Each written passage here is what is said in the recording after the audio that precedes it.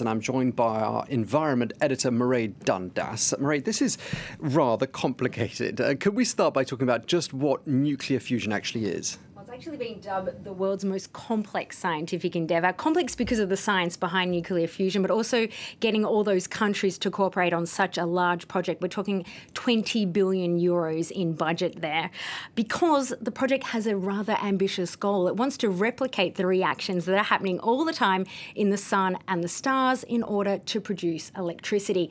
Nuclear fusion, what is it? Well, if you're scientifically inclined, it's about trapping hydrogen atoms in a vacuum-type vessel known as a tokamak, heating it up to 150 million degrees Celsius. That's 10 times the temperature at the core of the sun, forcing the nuclei to fuse, thus releasing vast amounts of energy. Now, this particular project, this ITER plant, is predicted to produce 500 megawatts of thermal energy. It's not destined to become electric power as such, but if it were, it would be enough for 200,000 homes.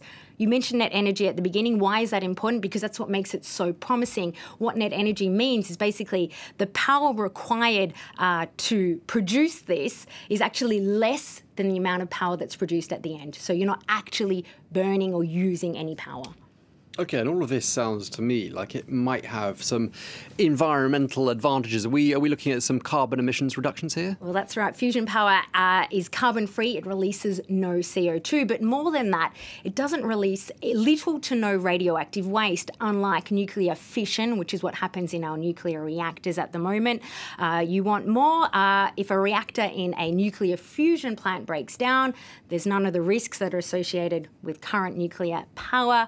And more than that, the fuel used for nuclear fusion is seawater and lithium, both abundant on planet Earth, which is why advocates of this technology say that it promises virtually unlimited power for the indefinite future. So there's some big hopes there. Indeed. Well, it's a hugely ambitious project, and the President touched on all those different countries that are involved in it.